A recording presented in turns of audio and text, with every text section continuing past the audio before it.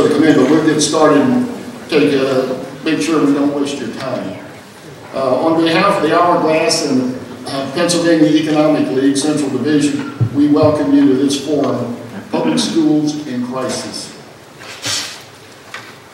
There are a lot of distinguished guests in this audience, and rather than what other people do, introduce every one of them, we're going to say, you folks are great, we appreciate you being here. We are very fortunate that you represent major involvement in our schools, and we're pleased with your interest in the fact that you're here. We want to spend our time directing our attention to the schools, and we are incredibly fortunate to have the group of presenters that you saw in your agenda. We gave you a handout when you came in that had an agenda of the events. The purpose of that was to let you know what we are doing in sequence and thus to avoid having to introduce every speaker. What we'll ask the speakers to do is introduce themselves before they start, and we won't spend a lot of time on their extensive background. Also, you had in that handout, a part of it was a place to take notes for yourself and a section that you can write out questions. What we're going to do today is ask you to see our schools in a total perspective from many, many different points of view. That's our goal. And we want to wait until after all the presentations are made in the late afternoon before you ask any questions. And the questions will be asked by turning in those cards to people that will pick them up, and then we will address them to whoever you wish them to be addressed to, any speaker that has spoken all during the day. Also, the website address of Hourglass is on that handout. The reason for that is we plan to make all the PowerPoints available to the public and to you folks on the Hourglass website. So if you keep that, you can go back and refer to things. Some of you may want to use it with your own school districts. Midway through the session, we're not going to have a break, we're going to have a recess. We'll have some cookies and drinks for you, and then we'll proceed with the second half. The second half, among other things, will include a panel of 7 different views of our schools from very capable people. Each one has a different look at the schools to try to give you that perspective. Okay, folks, let's go to class.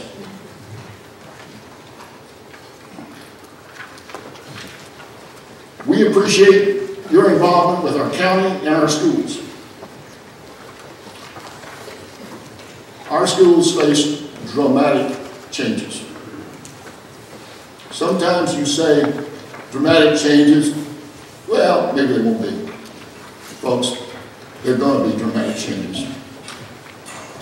The only question we have is whether the changes will be partially planned or a train wreck. We're going to outline that for you in just a few minutes.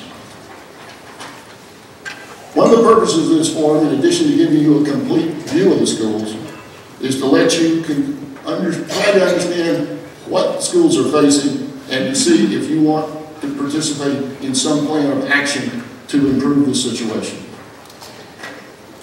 I have to tell you, if you came here to walk out happy and think everything's great, I strongly suggest you either leave now or turn off your hearing aid. You can see what we're talking about. The school situation can't be solved by burying your head in the sand.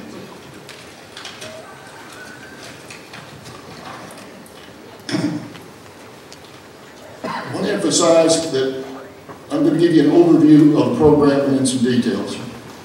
The 7 points of view are very important for you to see, and what we have done in our consulting work over the last couple of years is try to say to people that we've worked with, these are all very important points of view, strongly held by each group. However, ask yourself after you listen, how much of these points of view are the same? Do we have a situation where 7 different points of view are really more like 7 silos, each very strong, but not interconnected. Our schools are going to be challenged on the revenue side in ways they've never been challenged before. And frankly, we can't expect the local public to make up the shortfall. I know there's a dream out there that this is going to go away and that there's a pot of gold sitting somewhere that will solve all these problems.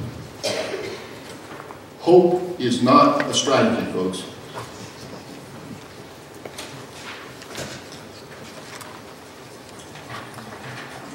We got the piggy bank. The piggy bank is sitting on empty. Let's look at a few things. On a big picture macro basis, state revenues are pretty well capped. And there's a real question on property taxes.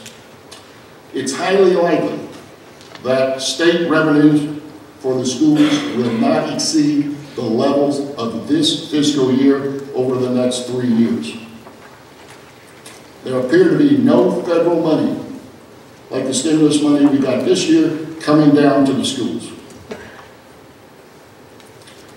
In addition, it is likely that many school districts will decide to stop at the cap 1 level of real estate tax increase or some relatively small real estate tax increase given the economic environment of their communities.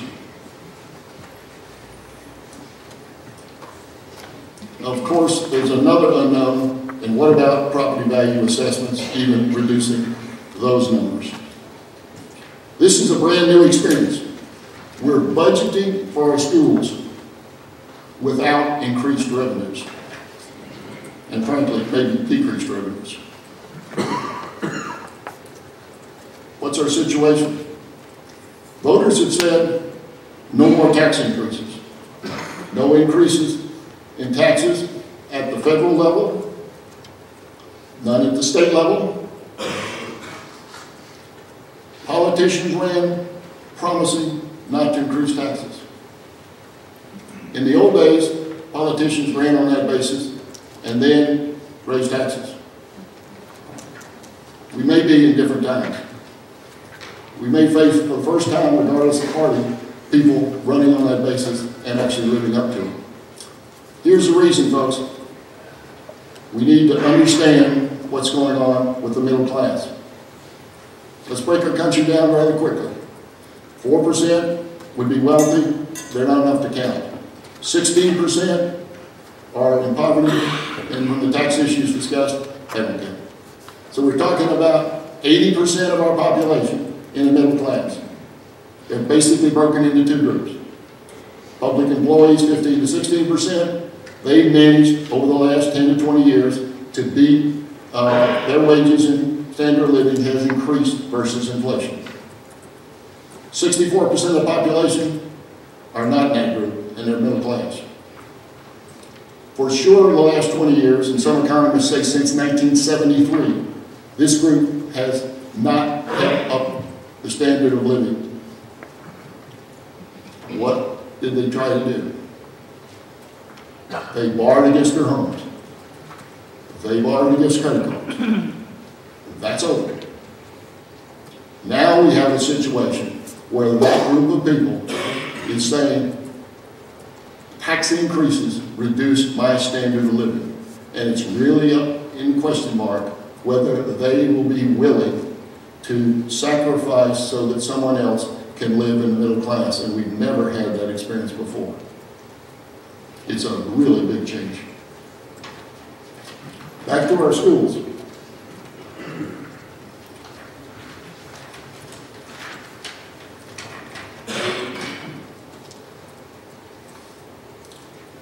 The ugly math, as we call it. Cost increases equal employee terminations. You're going to see slides from our Chief Financial Officer group in a few minutes, and they will outline the cost increases from salaries, insurance, pensions, state mandates, and numerous other expenses. What is the revenue number against that? If what I just talked about, no increase in revenue exists, all of those costs will end up requiring terminations to balance the budget, and schools must balance their budget.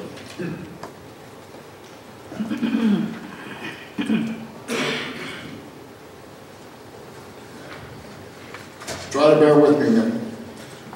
In order to understand the challenges facing our schools, one of the big things we need to explain is the financial numbers the schools face when you compare expenses with revenues and the shortfall thereof. Once you come out with a couple of things, it's going to get a little complex, but I'll try to get through it for you. Once you come up with a few understandings, there's going to be a very large shortfall, no matter what set of assumptions we present to you, and we'll present a variety of them.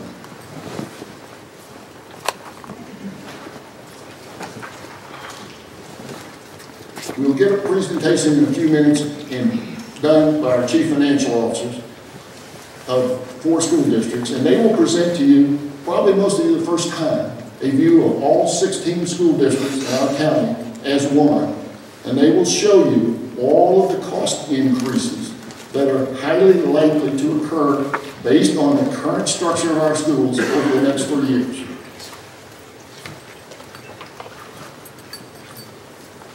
They will also, and this is by design, show you the classic or normal revenue assumptions that you can make for what the schools might get in our districts from the state government. Now, what do I mean by that? Basically, and we'll get into more detail in a minute, that says you start with this year's state money and you add to it what traditionally the state has passed down to the school districts. Money like 50% matching in pensions, money for Social Security, money for special ed, money for transportation.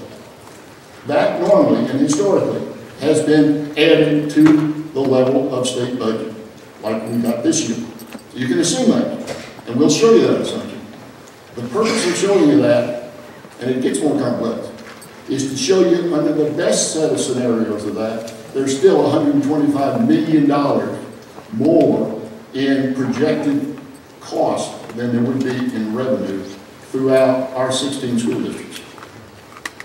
That's the most optimistic. There will be 3 versions of that. It's complex. The reason for 3 versions is because this year our schools received money from Washington, D.C. that went to the state, that went to the school district. Will that money be added to the money the states are giving us right now? If you assume 100%, one number of revenue. If you assume 50%, it's another. If you assume 0, it's another. We'll show you all of this. Trust me, when you get through looking at those, what you will see is at least $125 million shortfall or greater. That's the class.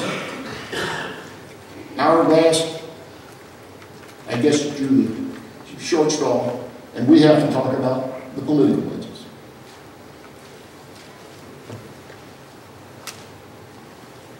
There's a feeling, and many of you have read, and we need to know what it means, that the General Assembly will basically freeze expenditures to schools. In other words, no more money than schools got this year without the stimulus pass-through. A likely possibility. If that happens, it's not the 125 number in classic. It's in the range of $225 million shortfall over 3 years in our schools. You think that's bad? You're going to hear a presentation late this afternoon from Scott Boyd, who's a representative in the General Assembly, Representative Boyd has classically pointed out the following. There will be no tax increases. We are $4 billion out of balance in our state budget. We will cut spending. And my friends, one of the two largest parts of the spending budget of the state of Pennsylvania is education, and a large portion of it happens to be K through 12. The 229 number might be low. What does that mean? When you talk about 225, some people think it's just a number, like Dirksen said, $1 billion here, $1 billion there. Well, it's more than numbers. It means 500 educators terminated or jobs not replaced, and there's not enough attrition to do it without termination. 500 educators out in our 16 school districts each year for the next 3 years, and then it gets worse.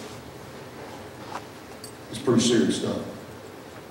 Now, you'll see presentations of a terrific Chinese menu of how this can be played out, but we're talking about real things, major people, teachers and administrators, we're not talking about service employees, would be terminated to balance the budget on that basis if basically the state flatlines money to the schools. You can do it another way. You could raise taxes 13% a year, every year for the next 3 years on average throughout the county. Over a 40% tax increase. The dilemma is, we all know two things. Property values are based on the quality of our schools and the amount of taxes we pay. And there's the obvious problem of people who are on fixed income and people who don't have jobs, et cetera, retired. Answer, why do we use the reserves? First of all, there aren't a lot of reserves relative to the size of the problem. And secondly, if we pointed out the problem to you correctly, if you are running a school district and run your reserves down very much, you're borderline crazy. Because what we're saying is nobody knows what the revenue number is going to be, and you get to budget for July 1 with at least a $100 million swing in the whole county, and you can take your portion of it in possible revenues. What is the take home?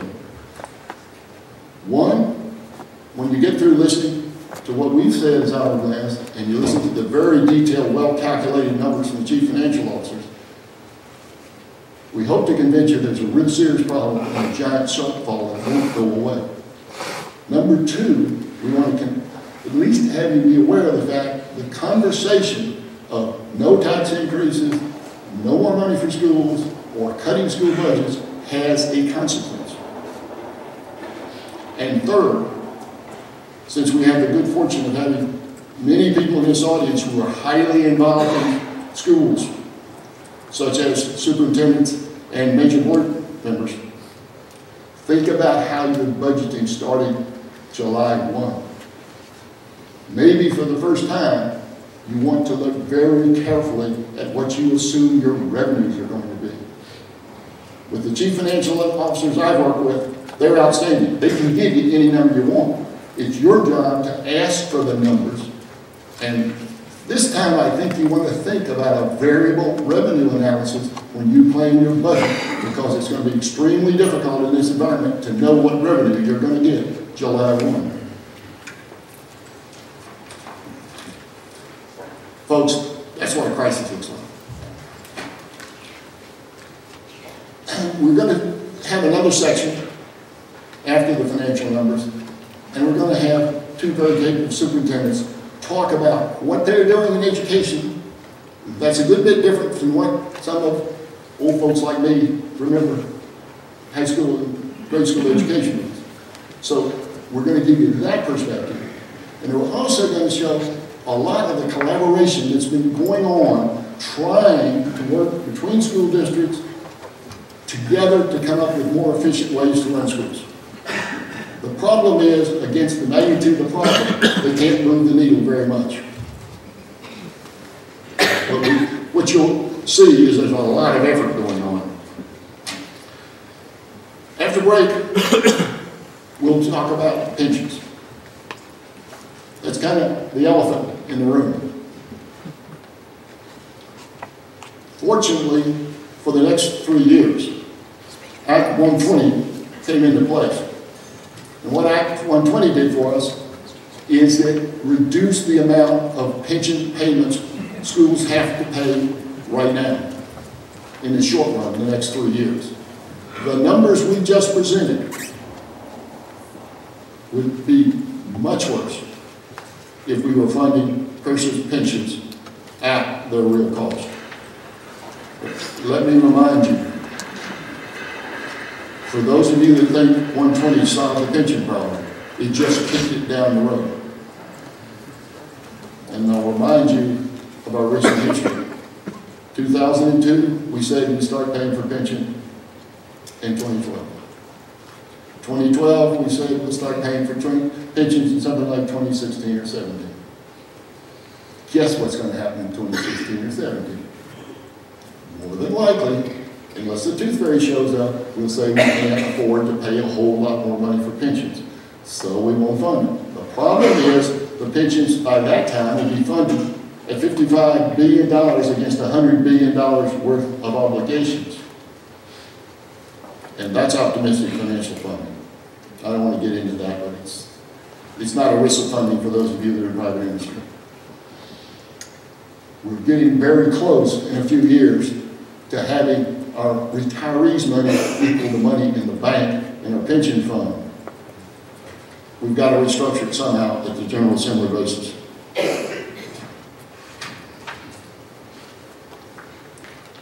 How about making schools more efficient? Are there ways we can make schools more efficient without more money and do a better job of teaching our students? We as citizens have a chance to say, why don't we look at things differently? Why don't we change the rules? The rules that the schools are currently operating under. That'll be the immediate answer. Well, you can't change this, you can't change that. Okay, might be true. Many of you might not agree with some of the rule changes. That's the whole purpose, let you think about it. But the real thing is, we're trying to think about the situation for a possibility of action. We're going to have to decide what trade-offs we want to make. What do we want to do if we want to educate our children in this economic environment? So maybe we want to rethink what, quote, can't be done. Frankly, we're a little bit upside down. As we've tried to explain to people in our consulting over the last 2 years, somehow or another over time, we've gotten everything backwards. Think about it. If you're a school employee, your first concern will be keeping your job. The second may be a raise, or maybe some type of medical coverage. And last, pensions. Somehow or another, we've got it all backwards that we're going to end up, according to the ugly math, in order to fulfill some of the benefit matters, terminating employees. Is that what we want? There were reasons it developed this way, but we're just talking about where we are, not why we got there. I think we all know that the public wants good schools. And the public wants, yeah, that's good. And the public wants teachers to keep their jobs. However, we've got to reset our expenditure thinking with a lot more flexibility, given the tax situation we face. We've got to make some really hard decisions.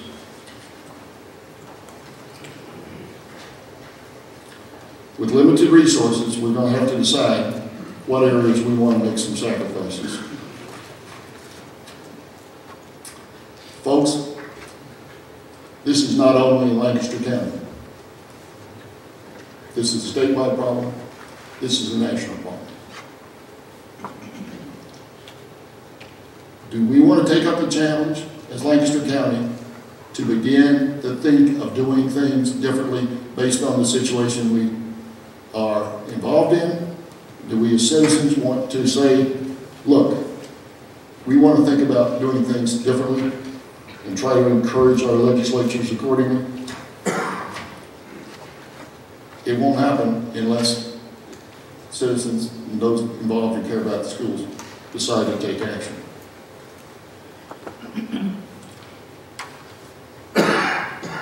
I guess after this presentation, many of you feel that it's about time we adjourn and go have a cocktail.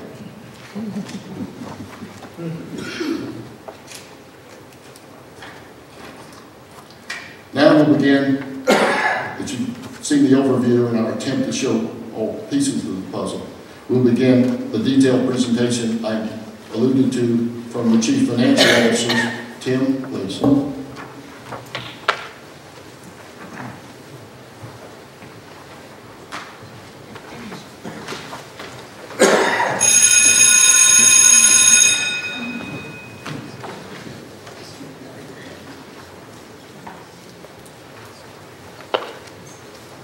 Start right there. I'm not sure who drew this short straw following Monty's introduction of all of this, but what I want to do is make sure that the overview of this will be pretty much at the 40,000 foot view. We will drop down a little bit into some detail. There's some definite slides here that we really want to pick on. So I'm going to change the tempo a little bit. I won't say it's more upbeat, but it is going to be a little quicker. My name is Tim Schramm. I'm the business manager at Solanco School District. I've been doing that for about 29 years. Prior to that, I was in banking here in downtown Lancaster, and I'm an Elizabethtown College graduate, so I've kind of been around this county for quite a long time. With that, I'm going to jump right in. I don't want to get behind my time here. I really want to move forward and make sure that everyone following kind of can have their time as well. In terms of balance and school budgets balancing, as Monty said, it is a continuum. So we have to kind of watch as we look forward. And one of the processes that we went through in analyzing the data, again, at the county level, as he mentioned, was the mismatches along multiple levels, and particularly the multiple levels of revenue streams. So we can see that, and we're going to look at some of those things. Also be aware that, again, in terms of what the school law is, the school law simply says that this can't be kicked down the road. Now, reserves come into play. So if there are reserves, and to the extent there are reserves, there's about $40 million in reserves across the county. That type of thing can transition with the type of things that we're looking at in terms of the mismatches. And again, in terms of schools, and just for those of you who don't work with this a lot of times we hear an audit, and the audit says the number, and people think of a budget as being a number. You have the two budgets. You have the revenues, which are 100% of whatever it is you get, and you have the expenditures, which is 100% of whatever it is you drive out. If the revenues won't go, then the expenditures won't go either. In terms of, look at that, we kind of dislodged there a little bit on the slide, but in terms of what we're looking at, find the red button, the different weights of expenditures. If nothing else today, I want to get across the impact and the disparate impact across school districts. While we're looking at some data on the county level, even within the county level, you have different weights of how salaries, benefits, supplies, equipment, debt impact those expenditures. We have the same thing on the revenues in terms of what are the weights of the property taxes, what are the weights of the state monies rolling in. A more wealthy school district tends to have the higher weight over here, and a less wealthy school district tends to have the weight here on the state side. So when we talk about state money not coming in, again, we're talking about disparate impact across the spectrum of schools within there. This slide, we'll spend a few minutes on this slide just to kind of drive home the point. Two numbers we'll focus on, this $18 million number that shows up here. I'll explain that in a minute. And about a $500 million number that is over on the property tax. But between the basic ed subsidy, which we'll refer to as BEEF, basic ed subsidy in the county, and property tax, we're about 70% of all revenues. So these are the varsity players, these are the big boys and girls, these are the large components within Lancaster County. We can see here that in terms of Lancaster County growth, this is state money in the blue. Fully state money, these are the growths and the basic ed numbers coming into the state, clean up to here. The red number represents the federal number that Monty spoke about a few minutes ago in terms of the ARRA monies. The state dropped its numbers to here, moved them up to here in the current year in 10-11, but this $18 million is sitting there. That's part of the discussion that we're having, that right now, with a $4 billion, $5 billion hole at the state level, this $18 million isn't covered by anything. So as you move across, you have this yellow, which is the stimulus gap, that's the $18 million hole in the county. And in terms of this flywheel, this motion, this projection, if you're down here at a school district and you're projecting forward, you assume a 2% hold harmless. That's the way it's been for 25 years. Well, some of those things may not come true. To follow up on that, this is one of the few slides I have at the district level, but that $18 million across the 16 school districts, we have one district, School District of Lancaster, is about 5.6 million of that 18. But you have about half of the school districts in the county that are about $1 million of that 18 million. So if the 18 million goes away, it's a very, very significant impact. Okay, just to follow this slide, another important slide, because I think you can kind of look at these numbers, and again, these are coming from county levels and the county level review. But with basic education, that number was $158 million, just short of 160. Benefits on the selected expenditure sides, if you look at that, on the seesaw, they're just about the same. So again, this is one of those aha moments when you start to align data at the county level. If we're talking about this number going backwards for 18 million, and we're talking about this number, which will grow anywhere between 12 to 13% based on the pension rates and hospitalization. So you're shoving one number about $20 million one way, you're shoving this number $18 million the other way. So when the conversation about state funding happens, you have to realize the mismatch. Before we get off of a single line item in the county, we could be talking $20 to $39 million just on that single line item. Property taxes in the county are about $501 million. And they align with salaries and equipment. Again, 70% of expenditures over here, about 70% of revenues over here. And we can see the mismatches that are occurring. Property tax rates, again, if it's a 2% increase just on that amount, that would be about a $10 million increase. If we round those salaries up to 440 and do a 3% increase on salaries in the projections, that's going to be about a little over 13 million. So maybe you can cover these items down here with the property tax, but we come back up to this line item and the mismatch remains. This one final slide, it's a little busy, but I want to point out because, again, the disparate impact that will happen across the schools. We showed how it's different on the basic ed, but this is the property tax measure, and it's a different way to show it. But in the county, we have a range of how much property tax is of a school district's budget. This is the range.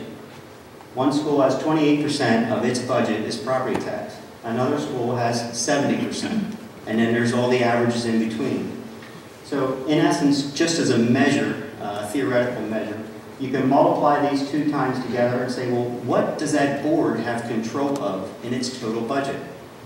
This district can raise its property taxes by 2.5% and yield a 1.75% increase in its overall budget. So if its budget went up 2%, it's got 1 3/4 of it covered. This district, at the same 2.5%, can only drive out less than 0.75% of its total budget.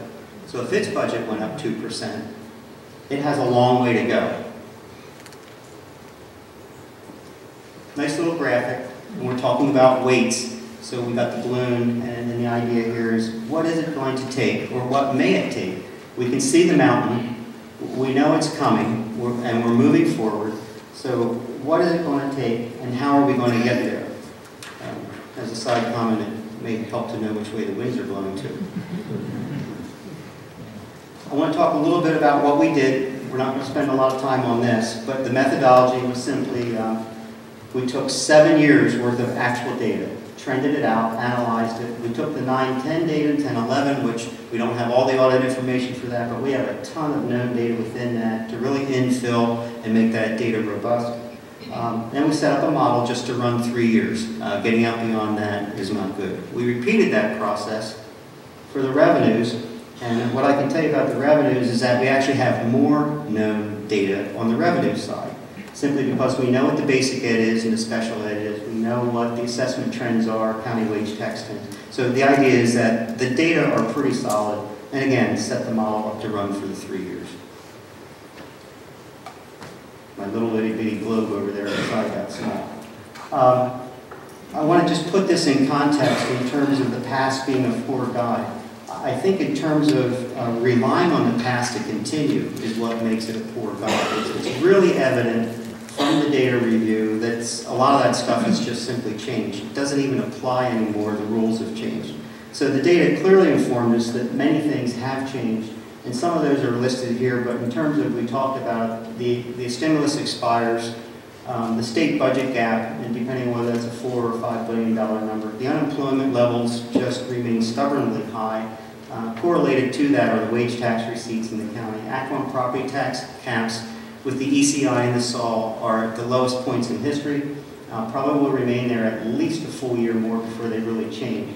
Pensions, when we talk about pensions, it's not just at the district level, it's also at the state level, cities, municipalities, and the recovery pace and the public sector lag for that. And what I mean by that is whatever this pace is, somewhere along the line, we're probably not going to be on the front wave of that.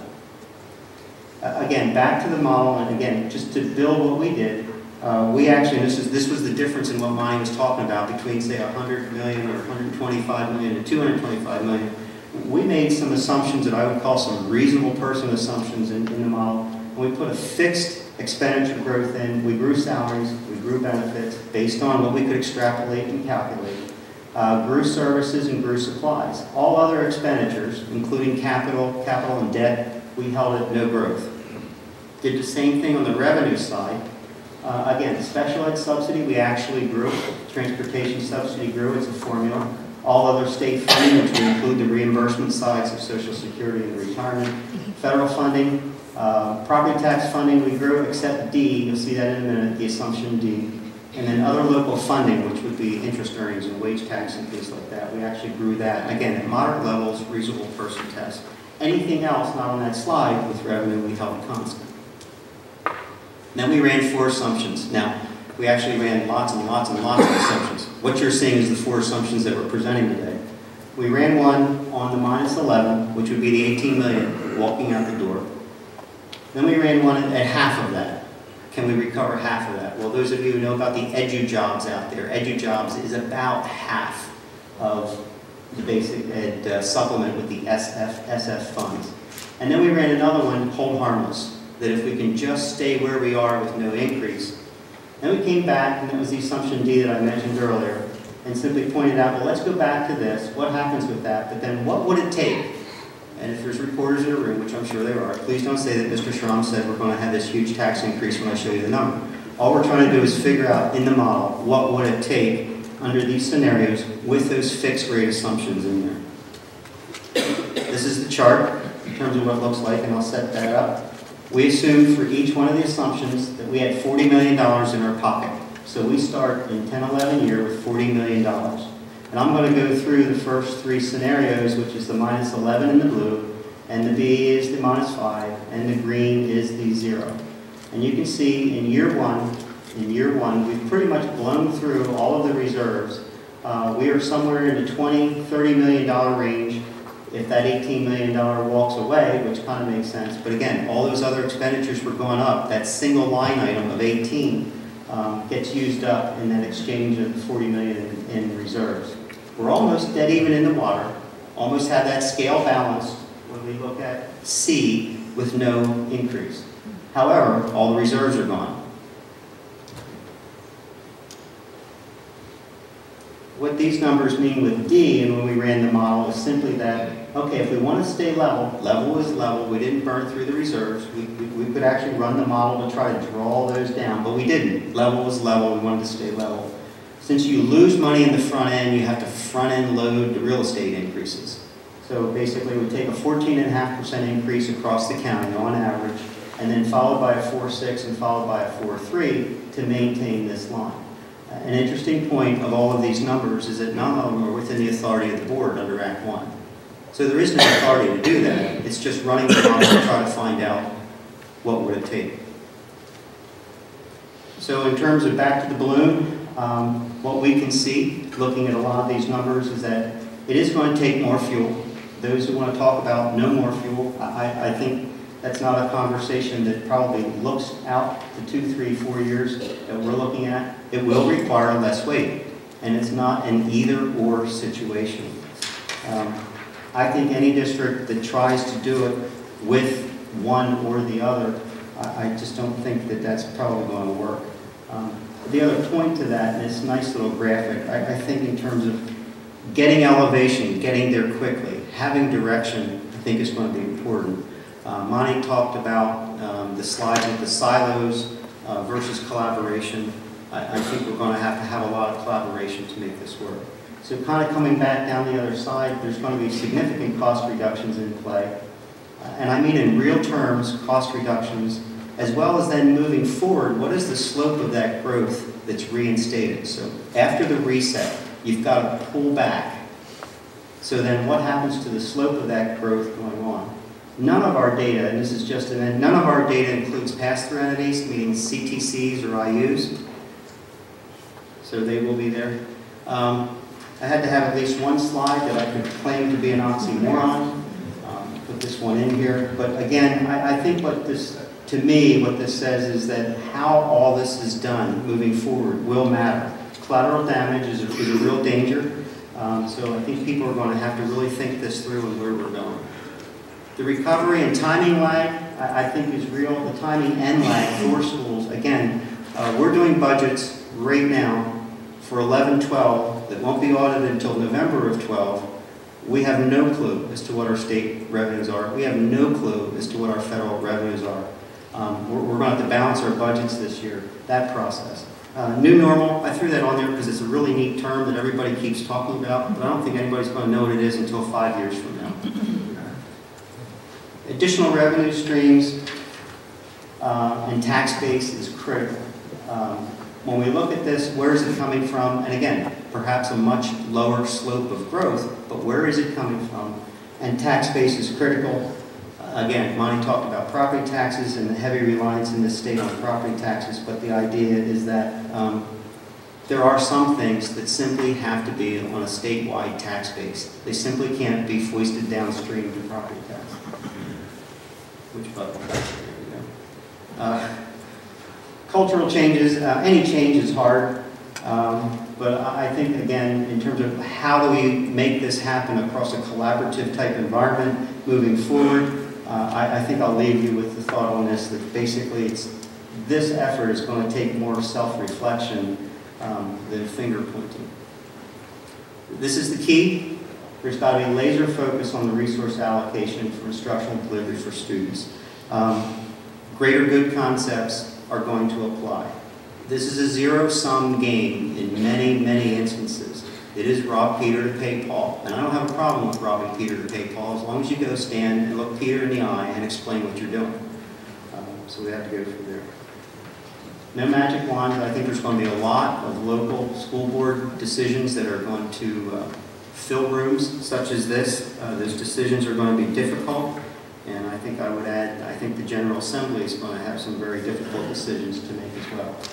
So kind of in summary, the mismatches, as we review this data in minutia, they are real and they're significant. I think unparalleled most lifetimes, and I'll just speak for myself, 30 years in school finance, unparalleled in that lifetime. There will be varied and multiple level of impact. So while we look at these data at the county level, realize that less wealthy schools and more wealthy schools, whether it's the property tax hit to a high property tax district or whether it's the state hit to a low wage district, you're going to have varied impact all across the realm.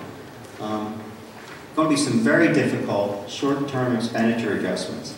Got to get that balloon lighter, quicker, now. But in the long run, for sustainability, it's going to have to be balanced with solutions employed on a long-term perspective.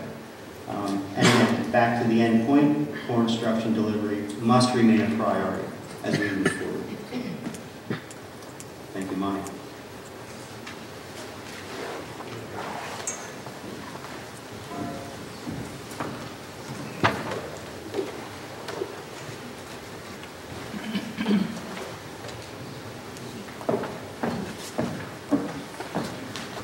Good afternoon. I'm Brenda Becker, and I'm the superintendent of Hempfield School District. Been in education for over 30 years and have spent all but a year of that in Lancaster County Schools, and very proudly have served that in Lancaster County Schools. My task is to talk about what are the things we're going to have to cut to get to where we need to be. And as I give these remarks and give you some examples, this is not speaking of any one district. However, these are all things that have been mentioned by at least one district, and most of them by quite a few of our districts as we look to move forward.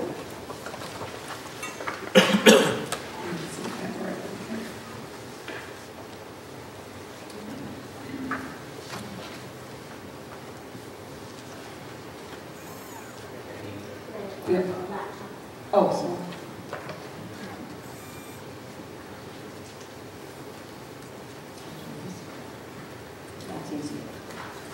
All right. First of all, it helps if we take a look at Chapter 4.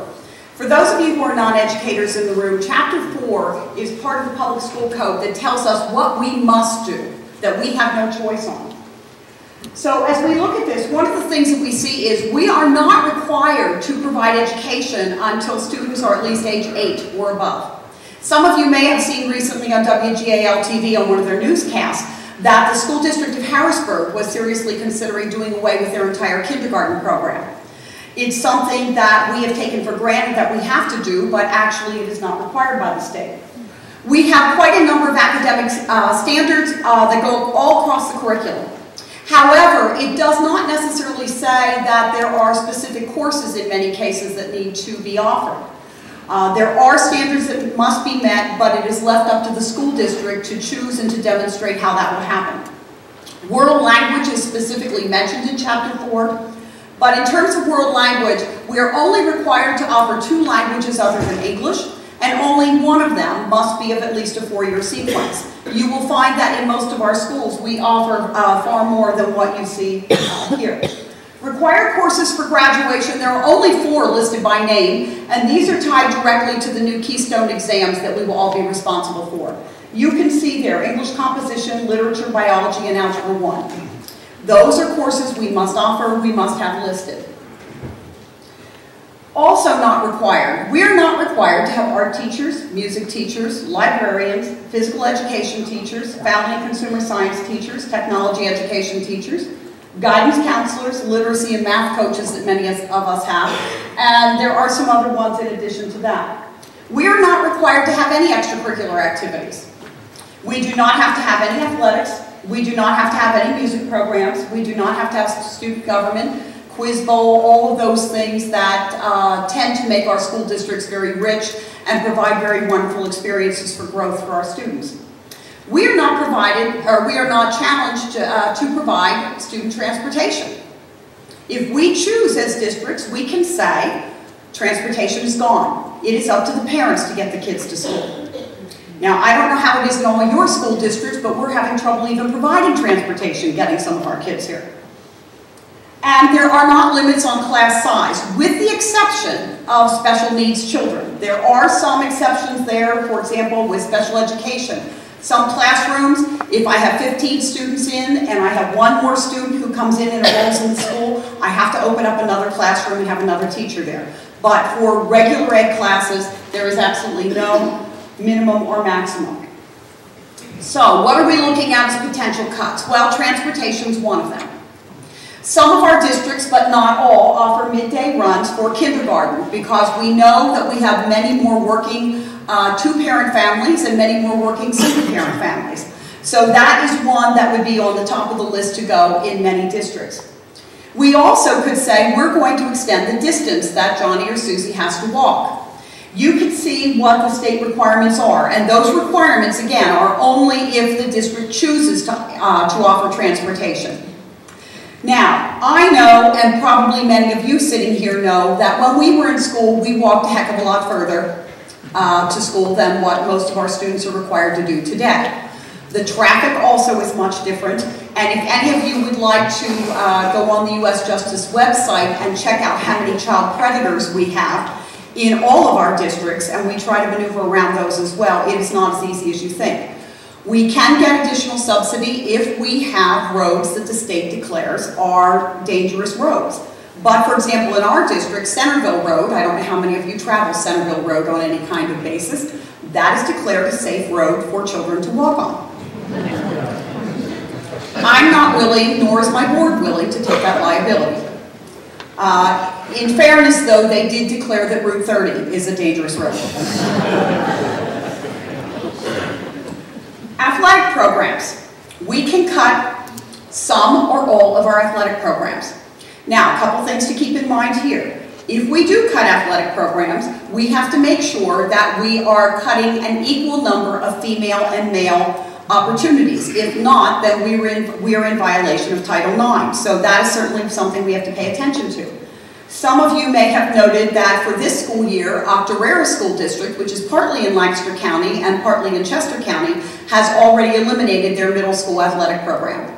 It is now picked up by the community, and I have been told that it now costs students and families about $400 apiece if they want to participate in middle school athletics.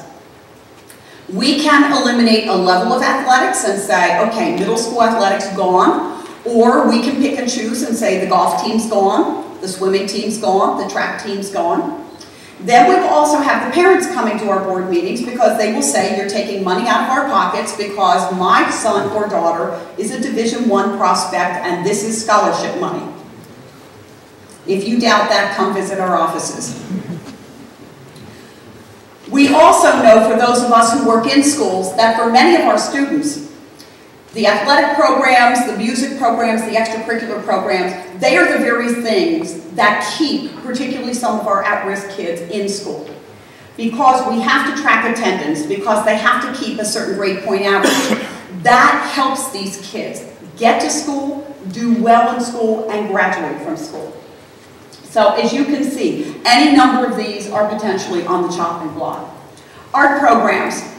We can cut lots of things in art. We can get rid of elementary art, we can get rid of elementary music, we can just say, classroom teacher, you're going to teach those things from now on. Not have the content area of expertise, but we will meet the minimum level of the standards. We can cut a lot of different strands from these programs. No jewelry making. We're going to offer one painting class. You take that, that's it. That's all we're giving you. You want something else, you go take private lessons somewhere. Library programs. Our librarians are not people who sit behind desks. They're out there doing classroom instruction every single day on research skills, writing, all kinds of things. We could get rid of that. Family and consumer science programs. We can choose to meet those standards through other ways and just eliminate that whole department. Or we could choose to say we are going to get rid of certain aspects. We're going to get rid of everything dealing with sewing, fashion design, that's all gone. We're going to get rid of everything dealing with cooking, baking, culinary arts, gone. So it's a whole spectrum which we can choose from there. Technology education. The one thing we hear from employers is keeping up with technology and having technological skills is one of the things that they value in new employees. That can be gone. I would also mention that with a lot of our extracurriculars, if you talk to our kids, they will often tell you that where they learn the best about teamwork, leadership, courage, developing character is often in those athletic programs, working on teams, working with kids together. We can get rid of student services. There's nothing mandating guidance counselors. Guidance counselors play a very different role in our school than what they did when I was in school. Just to give you an example, last year in over 30 years of education was the first time I was in a district where we were expelling as many elementary students as we were secondary. Students bringing in weapons, students making terroristic threats, students who have so many emotional support needs that they are presenting risks to other students and to staff members. They are serving to provide social and emotional support, academic support, in a level that we have never seen before. As we have seen the deterioration of many families, as we have seen many people who no longer feel that it is their responsibility to parent their child, they have left that up to us to do that. And that is largely in the form of the folks you see right here. We would not be able to get rid of school nurses altogether because of the many demands on their time now. Again, very different today than what they used to do. Our school nurses are dealing with everything from helping kids with eating disorders to the simplest things, dispensing medication, doing height and weight checks, doing eye exams, to dealing with feeding tubes, taking care of students who can't toilet themselves. So very, very different than what we have had in the past. World language. Different districts have different programs. We can eliminate all elementary and middle school languages, and we can eliminate everything but the required. We could say in any one of our districts, all right, we're going to offer 4 years of Spanish and 2 years of Latin, that's it. You want something else, go get Rosetta Stone. Limit opportunities for students. Higher class sizes. I can have classes with large group instruction rooms just like this. I can pack it just like college lecture halls. I can have somebody standing up at the front talking to you like I'm talking to them like I'm talking to you now. I can put my notes up here. Here it is, folks. I gave it. I hope you all got it. We can do that if we have to. We can eliminate our dual enrollment program. For those not familiar with dual enrollment, it is opportunities for our high school students to earn both high school credit and college credit at the same time. Gives kids a head start on college, helps them to develop the proper skills, and also helps mom and dad in the pocketbook. We can eliminate some or all of our electives. Most of our schools have a very solid program of elective offerings, including many advanced placement courses. One of our school districts, School District of Lancaster, has an international baccalaureate program. Manhunt Township is looking to develop an international baccalaureate program. They can all go away. Eliminate special area classes. Again, all of the things in art, music, health and phys ed, we can eliminate all of those. Provide only what is required for graduation for seniors. We take a look at the juniors' transcript at the end of the year, and if they only need 4 credits in their senior year, that's all they're getting. They come in 4 credits, they're out. We won't give them a full day. That's an option that we have. Cut technology, and when I'm talking about cutting technology, I'm not only talking about cutting technology for students, but we have technology is integrated through the very fabric of everything we do in our institutions now, from state reporting to federal reporting to how we conduct operations. We can eliminate programs such as Project Lead the Way. If you're not familiar with Project Lead the Way, it is a pre-engineering program from Penn State University that many of our districts have. Project Lead the Way is one of the best examples of STEM education, science, technology, engineering, and math, which is being touted so highly by both federal and state governments. Our kids are getting the opportunity to get college credit for this, and they're coming out with the very skills they need that are identified at the top of the list by our employers. We can eliminate intervention programs. We have tons of intervention programs right now for kids who are not academically making it. In the past, you just failed them and that was their problem. We don't do that today. We do everything we can, not just at the end of the year, but throughout the whole year. You need extra help with math, you need extra help with reading, we're going to get it for you. Because the sooner we can close that achievement gap for you, the better off you're going to be. Those programs are all in significant danger. Lots of programs for kids going through difficult times. Mental health issues, drug and alcohol issues, suicidal issues, kids going through divorce of parents, kids who have been bullies, kids who were bullied.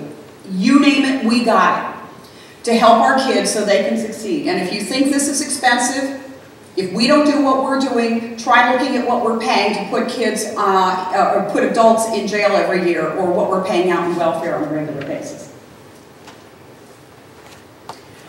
We can limit or eliminate some of the information we're sending out from our districts. All of our districts send out information to their residents. We are trying very, very hard to keep all of our residents informed. I would love to do it all electronically so I don't have to print paper and I don't have to mail it out.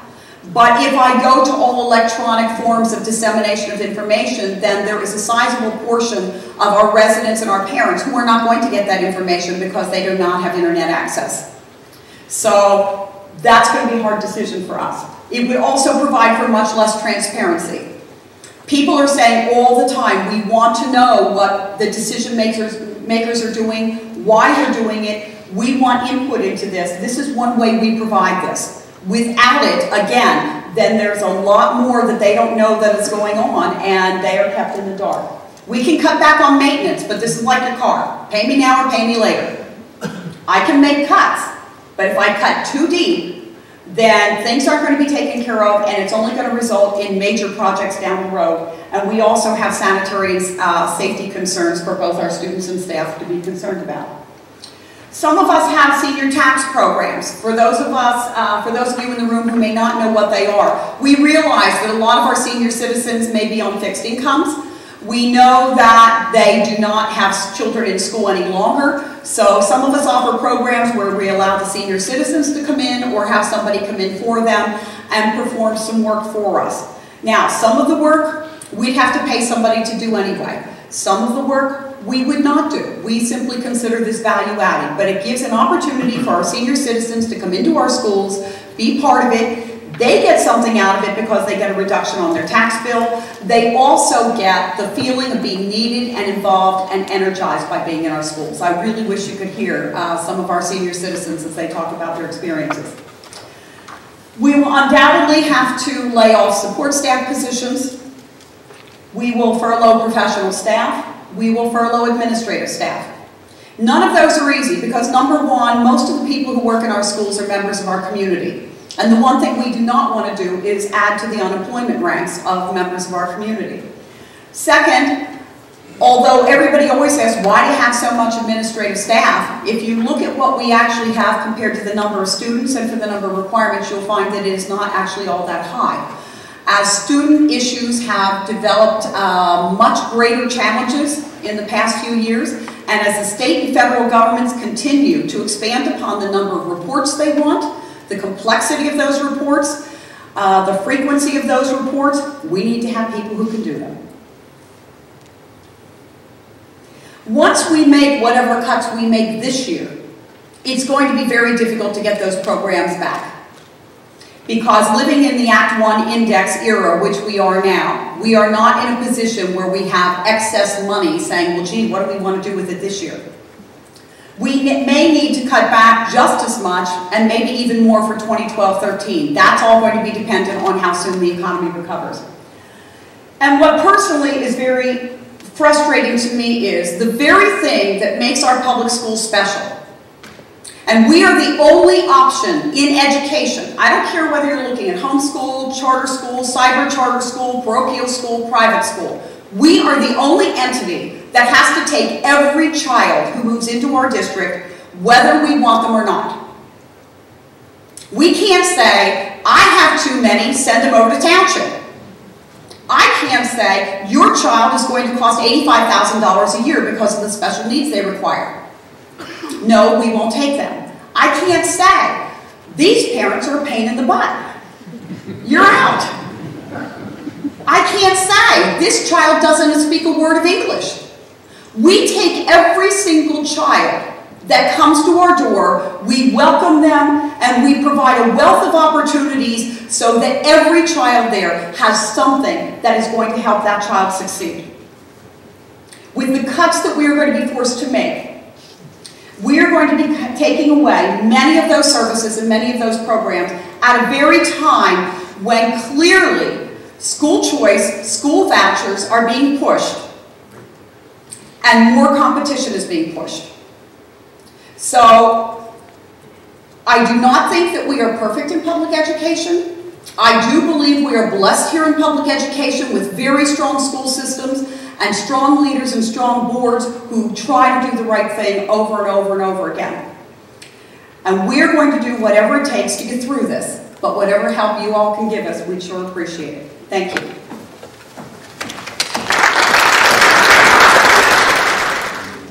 Okay, well, Jennifer is letting us up. We'll take our opportunity to introduce ourselves.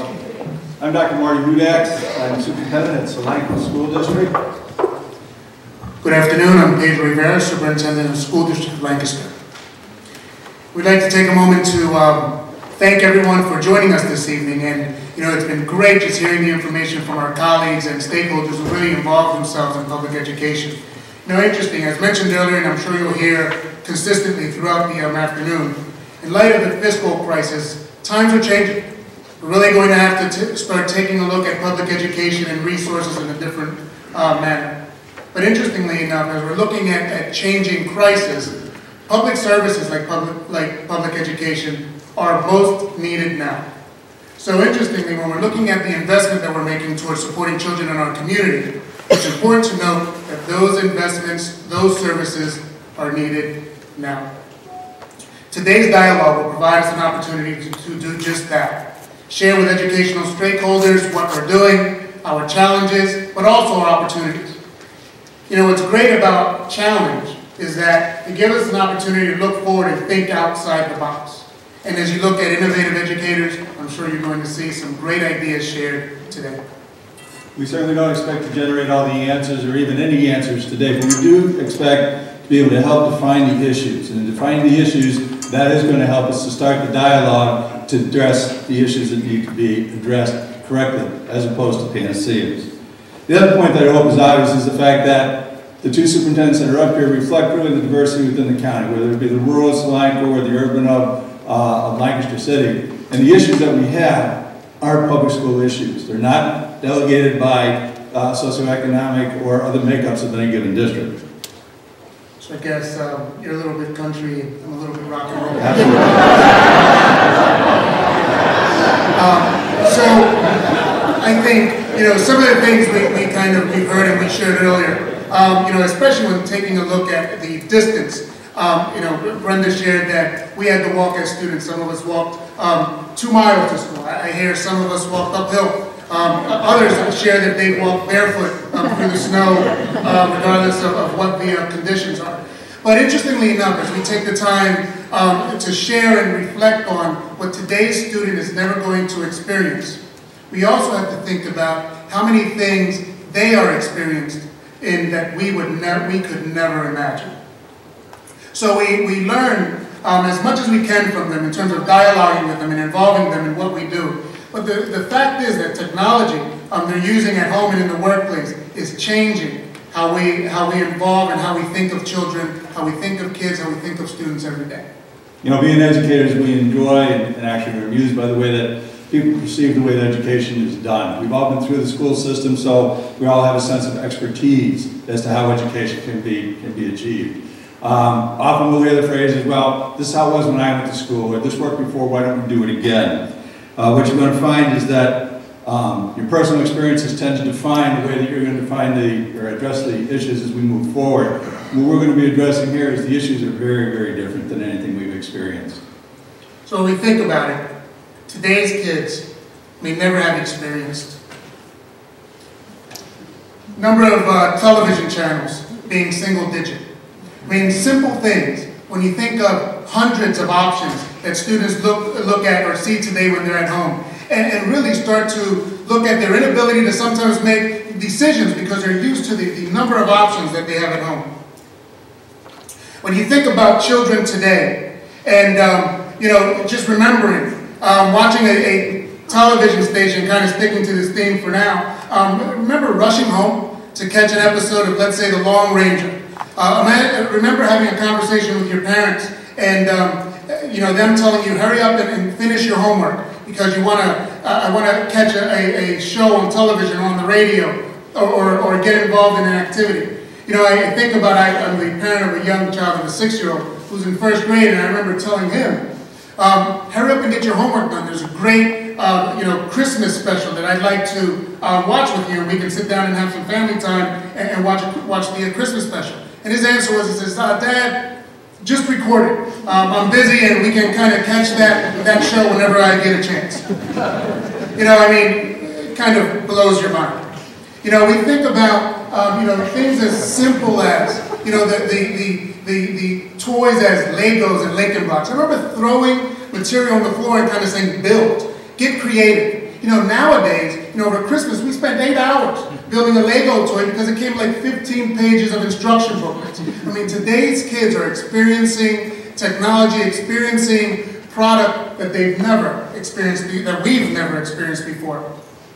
You know, and funny, and one of the last things that you know, we kind of like to share in terms of some of the things that they shared. You know, and I love, you know, the last quote that'll pop up there. You remember when Spam was a meat product? You know, today's kids, you know, although we kind of look at it jokingly, but think about the term Spam, you know, and what it means to today's youth, what it means to us. It's all that other junk. It's all that other stuff that's filling the inbox, whether it be electronically or metacognitively. Kids have learned to fast forward through whatever it is that they don't want to process at that time. They've learned to delete those things that at the time just don't make sense or they can't connect to. You know, one of the things that schools are responsible for doing is cutting through the spam. And when you're dealing with teenagers, when you're dealing with young preteens or young children, we have to take the time to teach them, you know, what is and what's not spam. What's important for their lives now, and what's important for their lives to come. One of the other things that we'd like to share, and you know, really getting into why is everything we've shared important. If we look at prototypical U.S. industry in 10 years, if all goes well, the workforce is going to look much different. We realize that 80% of the workforce is going to require professionals who are highly skilled, professionals who have to involve and engage in creative work. We know that 10% will be routine work done by people, and 10% routine work done by machines. You know, in the past, we've trained our students to do and to know, which are the things on the bottom part of that chart. But now we have to teach our students to be able to think, to innovate, to create.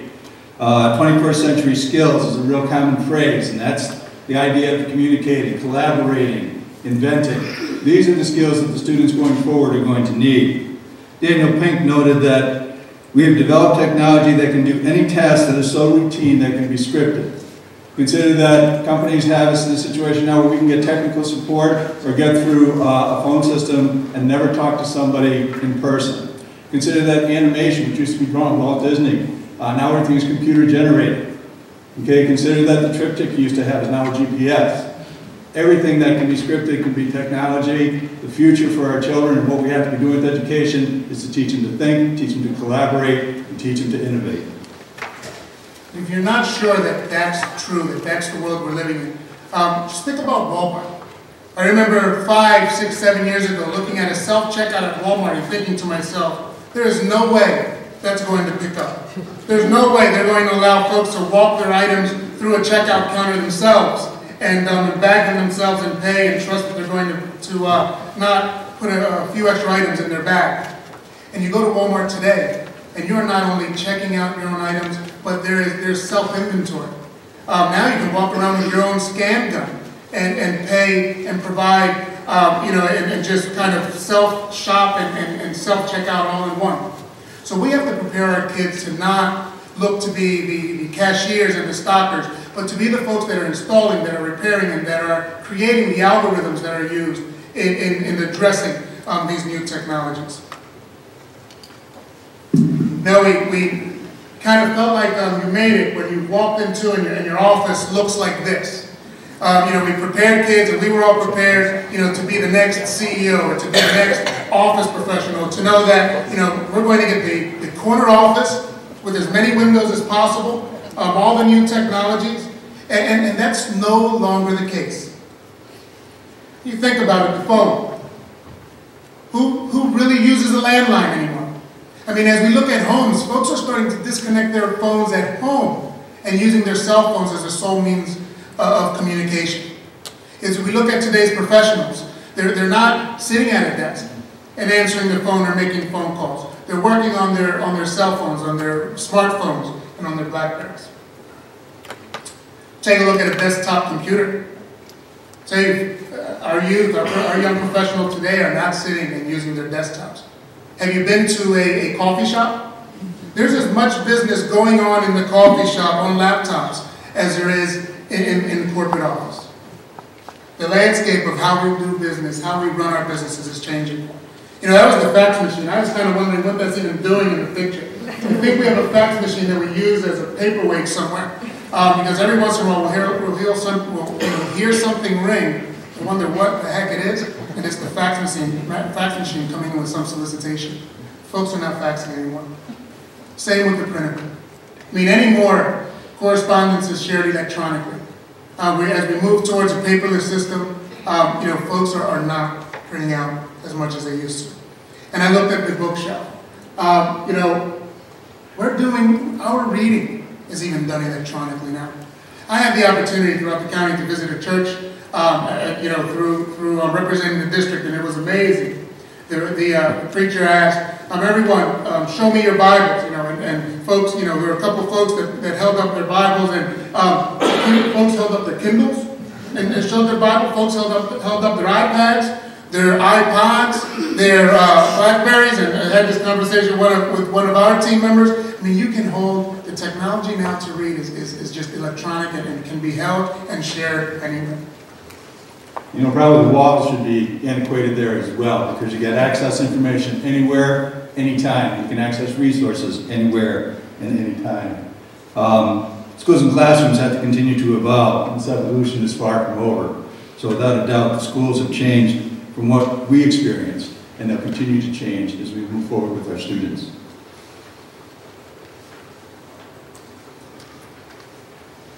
We need to now take a look at the many things that are beyond the core business of schools.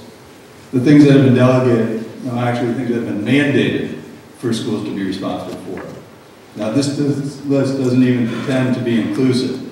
Public schools have become responsible for everything from ensuring that children get a balanced diet, because we feed them two of their main meals during the day, to providing vaccinations to an entire community in times of pandemic, and of course you have to practice that, to protecting our students from cyberbullying and date rape.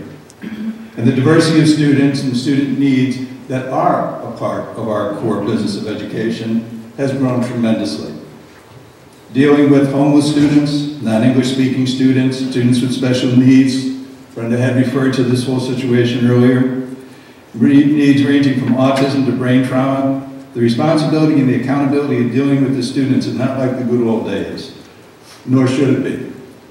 The additional demands that this places on the resources of public schools, however, needs to be recognized. When the criticisms are leveled that today's American school system is failing, particularly we're concerned with the school system here in Pennsylvania, we must examine the factors beyond the role of the crippling pensions contribution or the lack of flexibility created by many collective bargaining agreements, both of which still need to be addressed, and look at the responsibilities that have been heaped on districts that either distract or dilute attention and resources from what should be the school's core business of educating children and preparing them to be the most that they can be as contributing members of society and successes in their own right.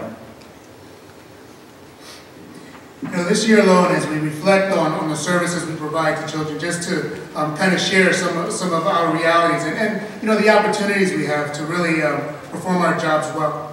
This year, the School District of Lancaster is hosting over 150 Nepalese refugee families, which is an incredible opportunity to serve a population of refugees that have come with a specific mission, a specific dream, but also very specific needs. We look at serving over 100 homeless students throughout the year at any given course in time here in the School District of Lancaster. We provided over 1,000 H1N1 vaccinations when most needed throughout the county. We provide universal feeding for all children. We ensure that every child is given the opportunity to eat breakfast and lunch at school, and quite often snacks before they go home. We provide GED and ESL classes for families at need, for adults at need, for our parents at need. And we provide before and after school programs that not only enriches the opportunities for children, but one of the things that we don't think about, it also gives families the opportunity to work. Last year, when we couldn't start our before and after school programs on time because of funding, it was amazing how many parents called and asked, when are you going to start this after school program? It's the difference between me picking up a shift at work or being able to work all together. And if you've ever paid for before and after school care or child care, you know how expensive it is And sometimes it means the difference between you taking on an extra shift or a job altogether and paying that bill. And as I said, this is a public school issue. So there are some things that are unique to the city, just as there are some things that are unique to the rural areas. Selenco is the largest geographic school district in Lancaster County. We cover 180 square miles. Brenda had referred to things that are mandated and things that we don't have to do. One of the things that we do have to do is provide transportation to non-public schools within 10 miles of our borders of our district. Selenco, for example, transports to 43 different schools. Only 7 of them are ours. We have almost 40% free reduced lunch population in our elementary schools. And we have 10 different classrooms devoted to specific special needs, in addition to the special ed classrooms that are devoted to dealing with kids who have just cognitive issues or dealing with math and literacy. Now, we often hear that using the charter school model or providing options for competition with the public school will improve performance. And as long as all the competing options have the same responsibilities and mandates, I'll tell you, I welcome competition. We created the Selenco Virtual Academy in response to the money that we were losing in tuition to the cyber schools. And we brought back a number of students to the public schools. And we're doing it at a significantly lower amount of money than what the cyber schools charge the taxpayers. So if competition is the way that things should be done to improve education, I'm all for it. Just give us an even playing field and hold everybody equally responsible and equally accountable. And I think, as Brenda had referred, you're going to find an outstanding public school system in the United States, but specifically here in Lancaster County.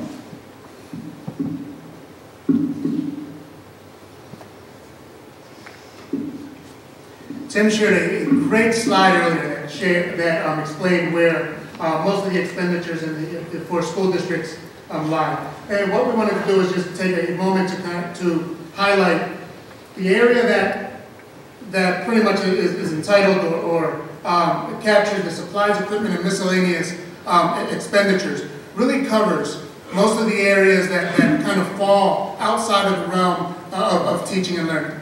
Although salaries may include some of those support services, but also understanding when you take a look at the percentage of budget, where the expenditure goes, how much of the budget actually goes to providing those non-instructional, those student services, those quality of life issues. And when taking that into account, it's important to understand that although the pot of money stays the same, mandates cover a greater percent of those expenses. And as Tim had referred to earlier, one of the key issues is we don't know what that sack of money is going to be. It would be great if we had a 2-year budget. The state would look 2 years ahead and let us know what's coming so we can plan ahead. We have to plan from trends, as Tim had in a number of his slides, because that's the best information we have. We have to look backwards, to look forward, and what's forward isn't anything what we've been dealing with in the past. Now in Lancaster County, a number of the districts, all the districts actually have seen this coming, and we've been working hard to reset the level of expenditures, knowing that revenues are tight. Okay, and there's a number of things that we have here, and this is an extremely small list of the number of ways that we collaborate. While the state has a focus on let's bring the schools together, let's consolidate school districts, there's been an awful lot of collaboration and consolidation going on without any legislative arm twisting. Okay, and this is the type of thing that is already in place and will continue to be in place as we continue to reset those expenditures. It's the only way that we can get through. Okay, but there are some things that can be done that can help us in this resetting. In addition to the items listed on this slide, we also enjoy great relationships with our partners here at the city, in the township, throughout the county, United Way, and other community-based organizations that not only help bring additional resources to our students, but additional resources to families and others throughout the county. And hopefully through this call to action, we continue to invest and build relationships with community stakeholders to continue bringing low-cost resources to kids and families as well.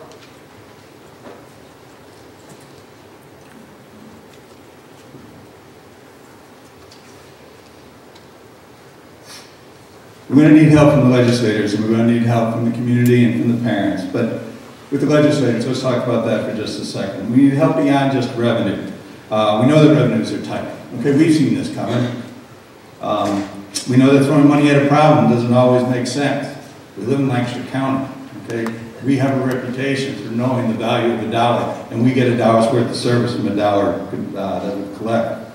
But we also have many items that we've listed so far in our presentations as well as the others are items that can be, and responsibilities that can be defrayed. They're mandates that can be relieved. They're partnerships that can be assisted, that can help us take those responsibilities, meet them in other ways, or have others, whoever is responsible, meet them, so that the revenues that we are using to meet those responsibilities can continue to help us in doing our core business of education. So one of the things that we're asking, understanding that the current crisis leaves us resource poor in certain areas. However, we like the opportunity, districts are pushing for the opportunity to be forward thinkers, to be innovative. We can do that by lifting mandates. We can be innovative by relieving us of some of the restrictions that exist with current funding. As we take a look at what's mandated and what we must provide in terms of services, whether or not we agree it's what's in the best interest of students, we sometimes find ourselves handcuffed or landlocked in a sense around creating great opportunities for kids and families alike. So one of the things that we want to push as folks look to support public education, as folks look to support our public schools, is not always asking for additional tax dollars or additional revenue. But let's think outside the box and allow innovators to be innovative. Let's look outside the box and allow funding to meet the needs of children, as identified by the professionals. Let's not allow, not only legislation, but court summary to dictate how we run our schools. Let's allow the needs of children to drive how we invest in resources. So to conclude, I would like to take this opportunity to thank the Hourglass for allowing us to be a part of this forum. And certainly, I don't speak on behalf of Pedro or myself, we would certainly welcome being a part of any conversation that will help us address some of the things that we've suggested here today. Thank you.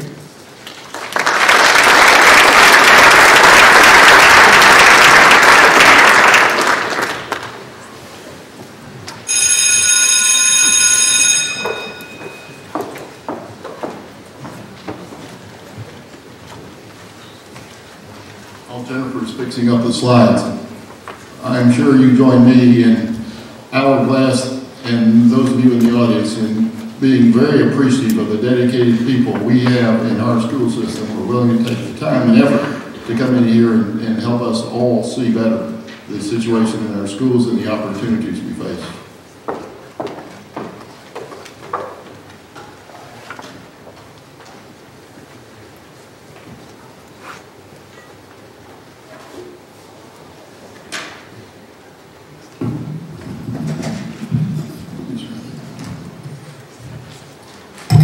You started to hear a piece of it at the end of the last presentation.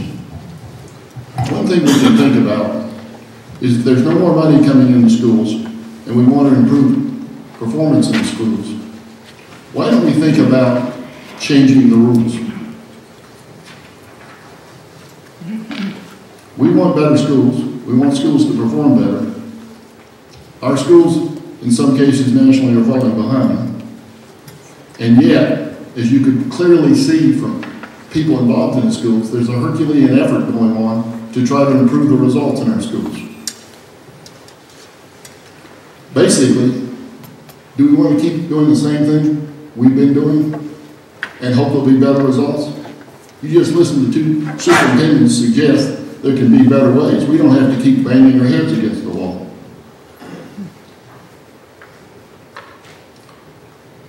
If we want to change the rules, I'm talking to people that have to think about it seriously and see if you look at the rules that might be changed, do you think this is what ought to happen, and do you want to get involved to try to encourage that to occur? If you want to wait on the General Assembly to unilaterally take action, we might get a little older before things happen. That's not the way they function. They listen to citizens that care. We're a group of people that are here because we care about schools. What's one of our dilemmas right now? A lot of people are trapped in trying to change the schools. If you're in the Department of Education, it's extremely difficult for you to give up turf to change rules.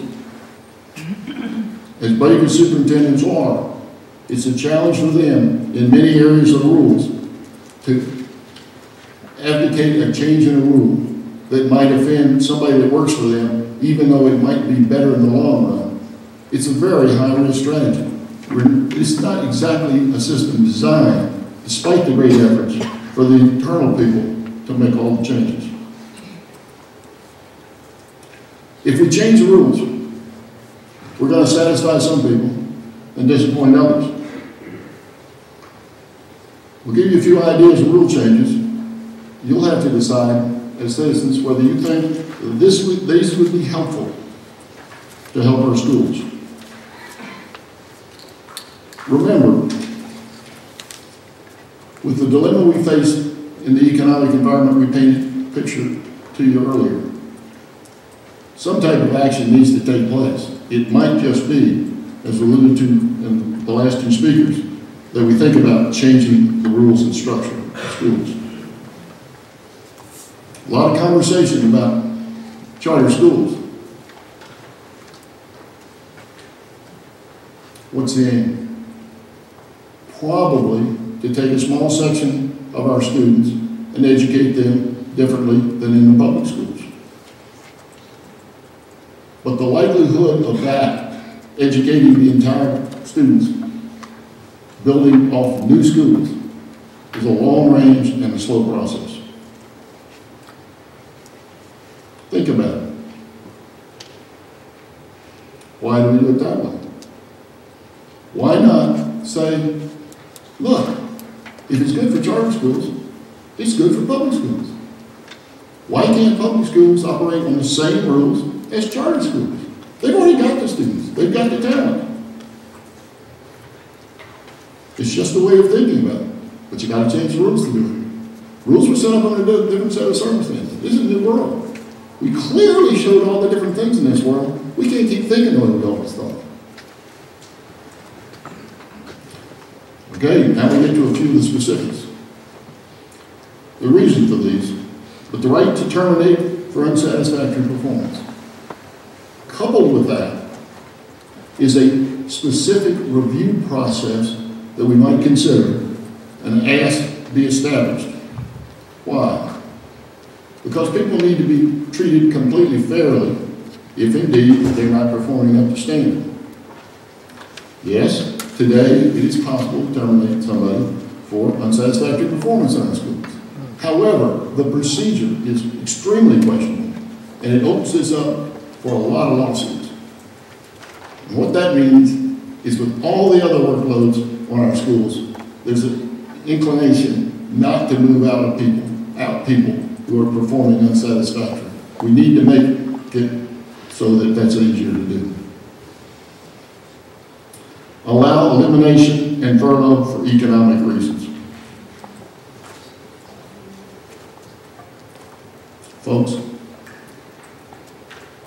this is a rule the General Assembly want to think very seriously about implementing within the next 6 months.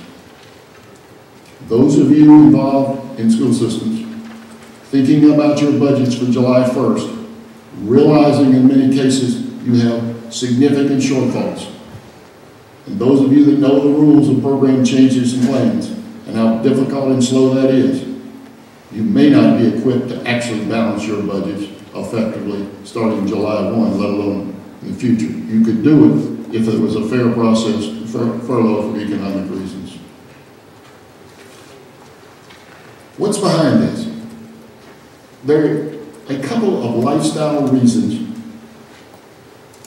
that these changes might be considered by you. What are they? Like any organization, our schools are so blessed with so many dedicated, hardworking people that are carrying the majority of the load of educating in the classrooms and otherwise our students. But also, like every organization, there's some people that aren't carrying their weight. They're good people, but they probably are not carrying their weight because they're in the wrong job. can that be? Well, let's think about it. An individual goes to a fine school such as Millersville, wants to be in education, gets a degree in education, and works for a number of years, let's say 10 years, and suddenly discovers, I don't like being in the classroom. I can't tolerate being with kids. Well, that can't happen, right? Well, in private industry, people change jobs 9 times. It's not happening in public education. What happens to that person? They look around, they're satisfied, they try for a job, maybe writing grants, try for a job in administration. Perhaps that's not available. Now they don't like what they're doing, and they look at private industry. Over the last 10 to 20 years, it's difficult to match the salary level that's available in private industry. And certainly when the individual looks at the medical benefits, the job security, and when they look at the pension and say, holy smoke, in private industry I need to save $1 million to get the same amount as my pension. As a public school employee, they decide, I'm going to stay in the job.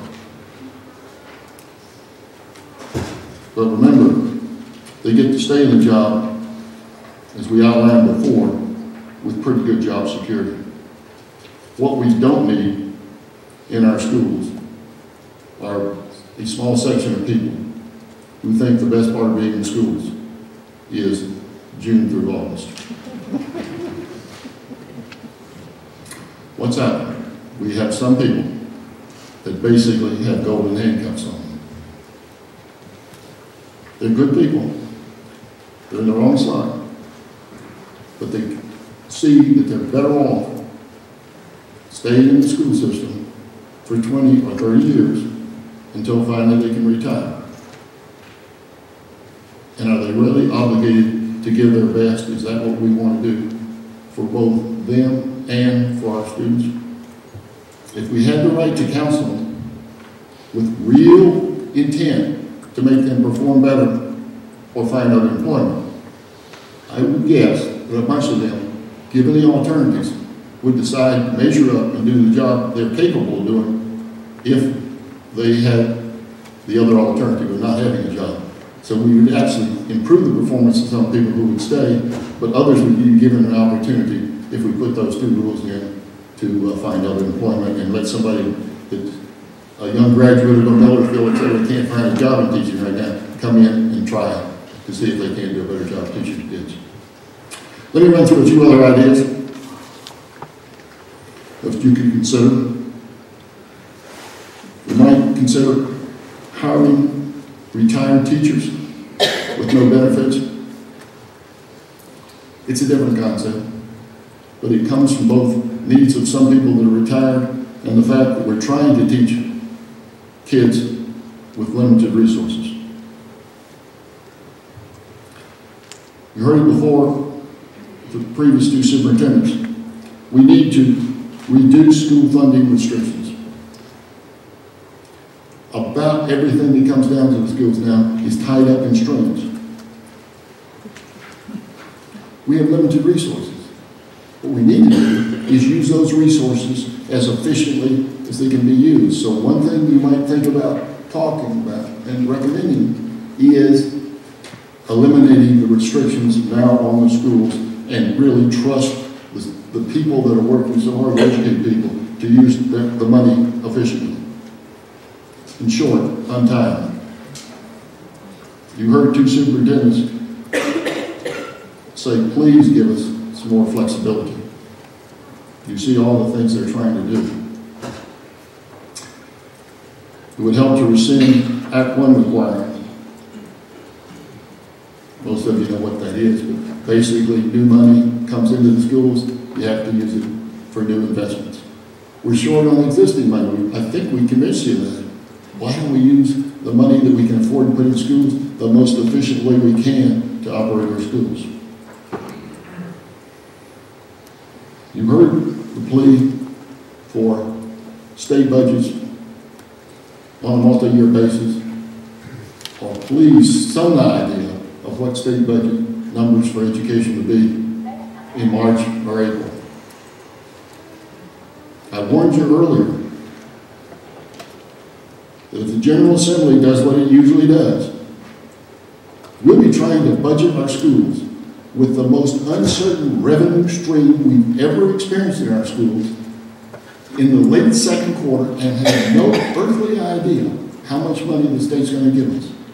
Can you imagine? And those of you that are sitting in those jobs on school boards and superintendents, think about what you're facing without any help from the legislature. We've got to start. I think many of you may want to start begging the legislature to do that for you, because your job is really a challenge in this environment without that rule. Now, there are a few other things. Might change state certification requirements. And it would be really nice if the General Assembly went on a little diet and quit mandating publicly popular things without money and without cost-benefit analysis. In the old days, maybe there was enough revenue to cover it over. Now it's serious. There's not money at the school level, and these extra things, nice to do, ought to be fully funded.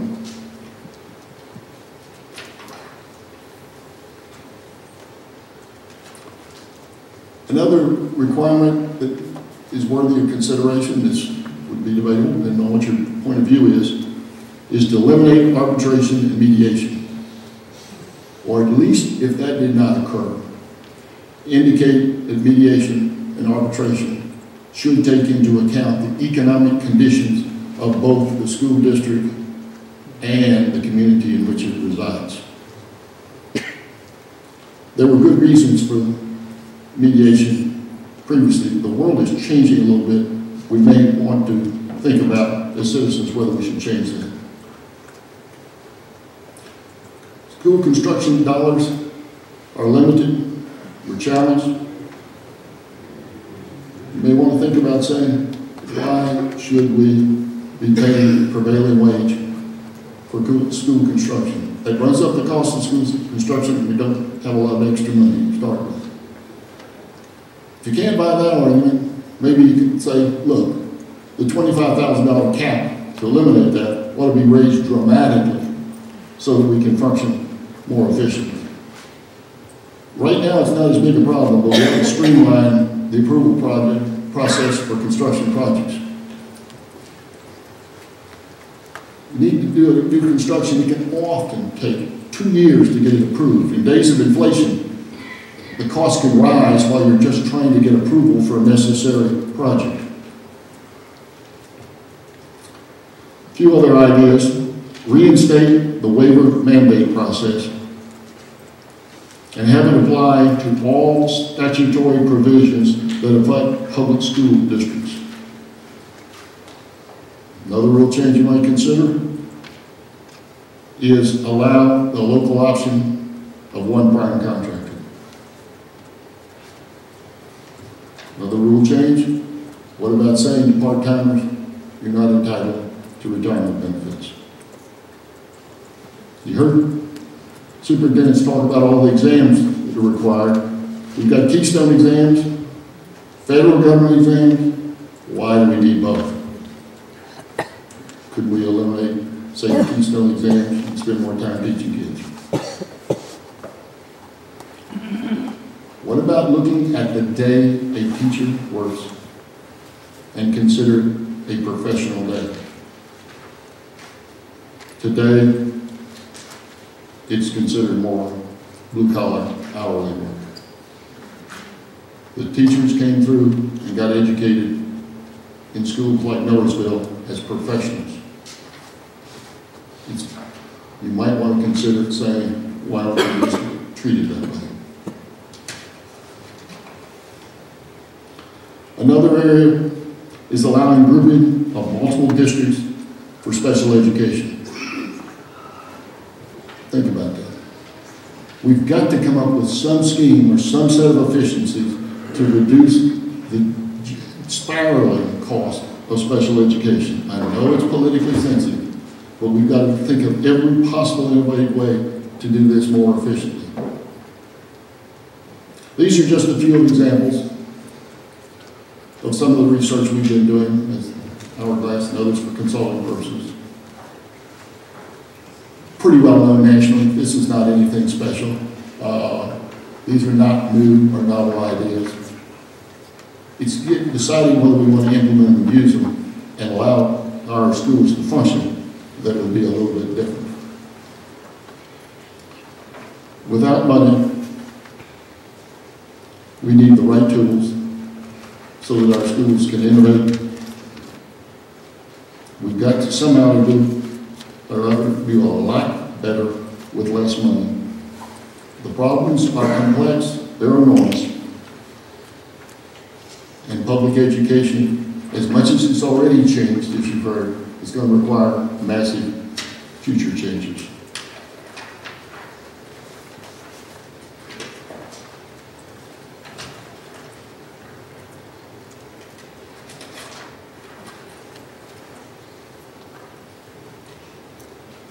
I think you can see from presentations today, and those of you who know many others in the school systems, plural, we have leadership, we have talent.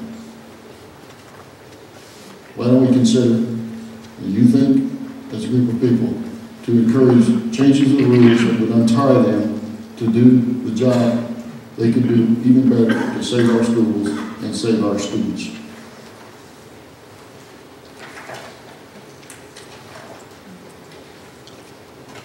Basically, change the rules.